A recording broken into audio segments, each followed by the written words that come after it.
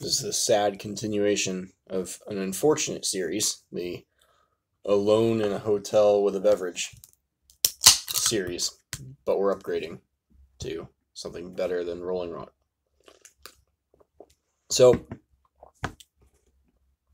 everyone sort of seems to get that there's something wrong with hookup culture, but people have different approaches to explaining what that something wrong is.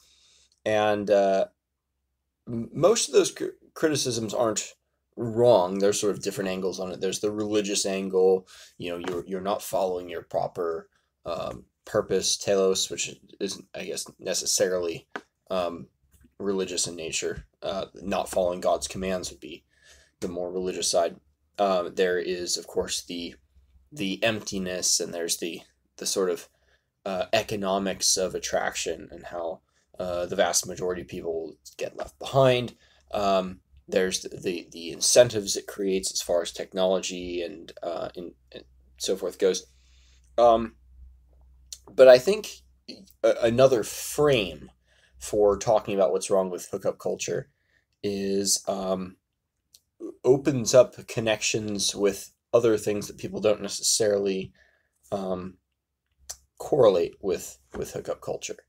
And this was inspired by a video done by one of the most underrated YouTubers I know. So big shout out to Dr. Randermacam, an extraordinary language artist. There's no other way to put it. And his very interesting video on Terence McKenna, the OG mushroom guy from the 70s. And I had been sort of ambivalent about mushrooms. I thought, oh, it's kind of interesting. Joe Rogan and his crowd seem to think there's some interesting stuff to it. I personally don't think it's as necessary as some of those guys seem to believe it is. Terence McKenna was of the opinion, just to give a baseline, he was a shamanism guy. And his opinion was that you weren't really doing real shamanism unless you were tripping balls on LSD or psilocybin or some flymantia or some equivalent hallucinogenic drug, ayahuasca being another popular example.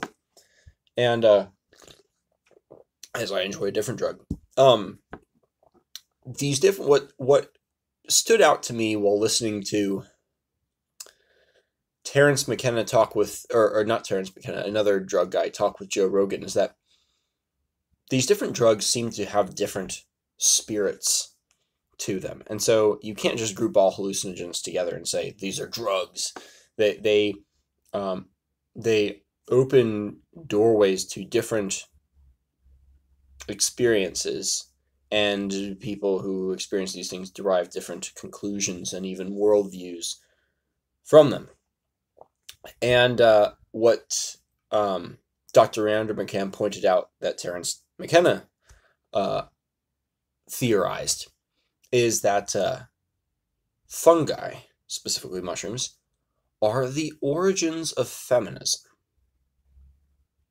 Kind of a bold claim, but made with pride. Not as a Terence McKenna, of course, is not critical of neither feminism nor mushrooms.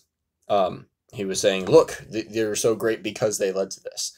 And the idea is that mushrooms and other similar hallucinogens correlate with and tended to lead towards an orgiastic style of mating rather than the traditional pair bonded mode of procreation.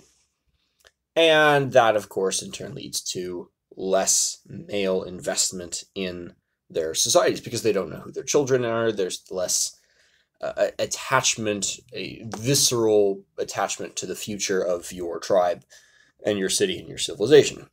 And so men tend to be less viscerally, emotionally, and incentivized to participate in and take an interest in the future of their world.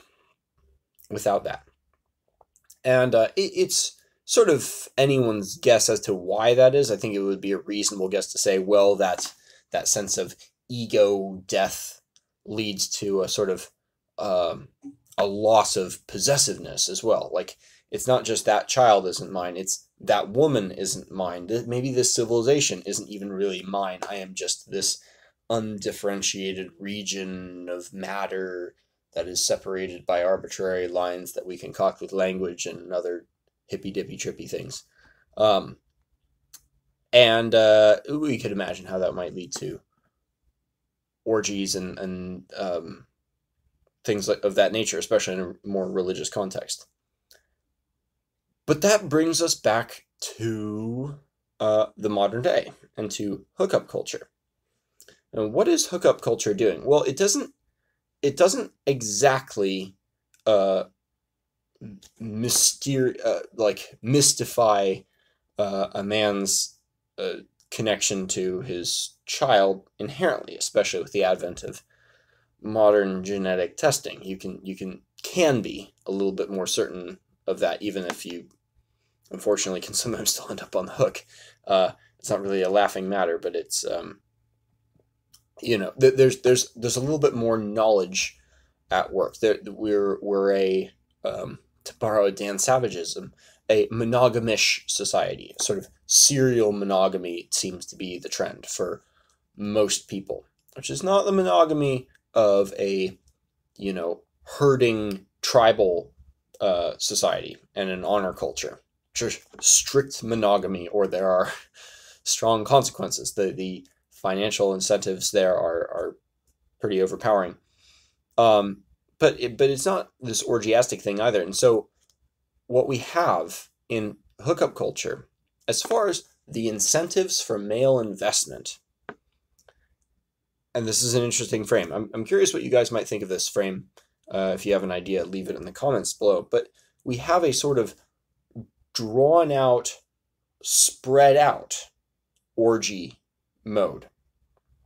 Now, your knowledge as a man of your paternity is not so much in question, but your knowledge of whether or not your spouse will be with you is in question, because marriage is no longer functionally about ownership.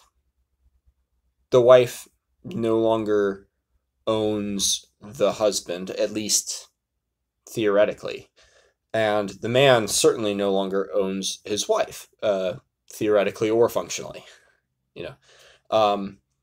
and so there's uncertainty worked in, not necessarily in the realm of kids, but in the realm of the spouse. But with the individualism that's come along with modernity, our connection to our children has also been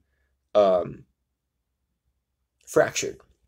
There's a good chance they'll go off to a college and learn a completely different worldview than what you were raised with. You might find yourself completely disconnected and alienated from your children. They might move to another state or even another country, marrying some chick who doesn't speak, or some man who doesn't even speak your language, for all you know. There isn't a safe presumption of connection that may have once been there. And so what we have in hookup culture is a movement towards a sort of prolonged and disguised orgiastic procreative model. Now, there is a sort of Nietzschean argument for that being beneficial in some way.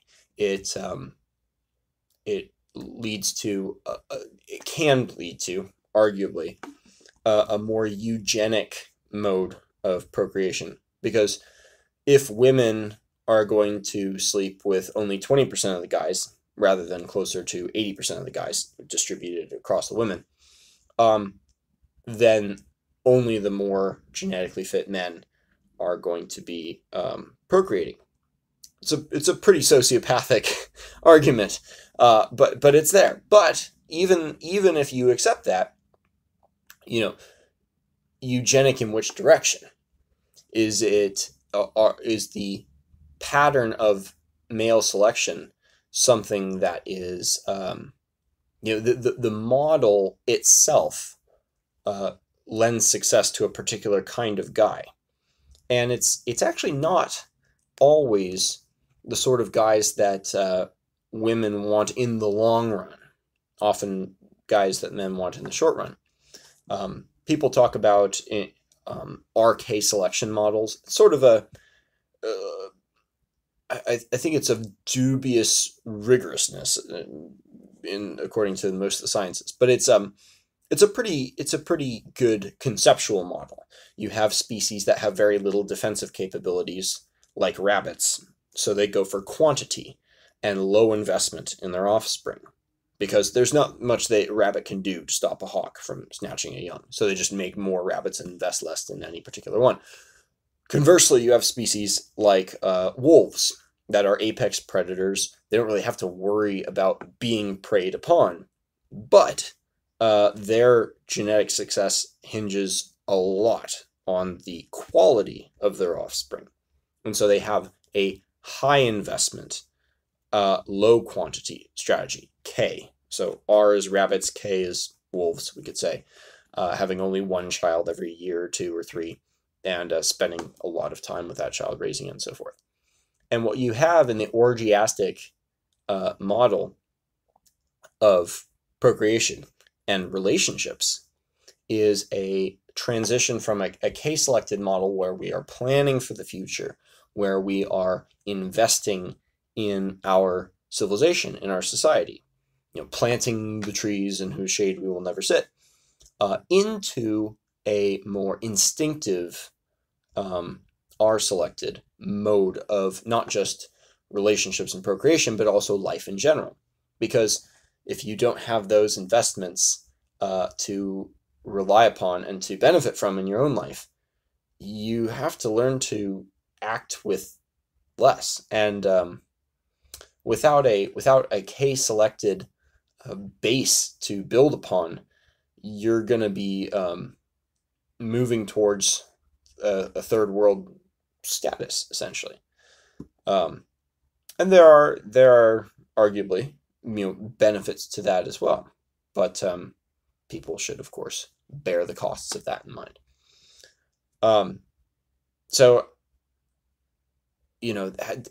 which came first then might be an interesting question. The chicken that is hookup culture, or the egg, which is the proliferation of drugs, or something else entirely. Maybe the proliferation of travel and urban centers where we have proximity to hundreds and hundreds of people, thousands more people than would ordinarily fit in our Dunbar number tribal level of accountability and familiarity, wherein honor and reputation can really thrive.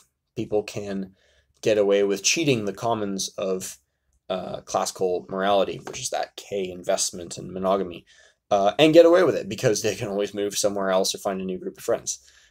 There's less cost. And so there's a lot of different factors there, but I thought that connecting hookup culture to the orgiastic procreative model, which is not normal for Homo sapiens or hominids in general, sans drugs, is I think an interesting and a fruitful way of thinking about it. It might also work in the other direction as far as thinking, like, does this change how we think about how enjoyable an orgy might be? Because all of the emptiness and the loneliness and the jealousy and the feelings of rejection in an increasingly competitive dating market could theoretically apply in some Dionysian orgy as well.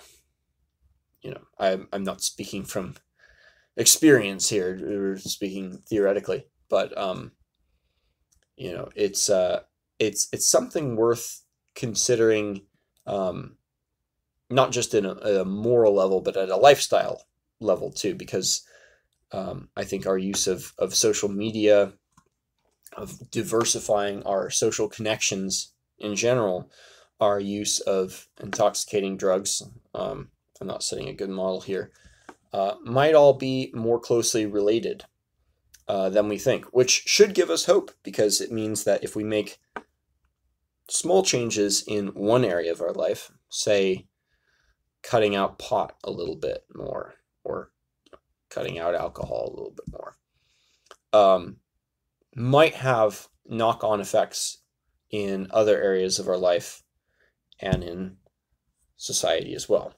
Food for thought.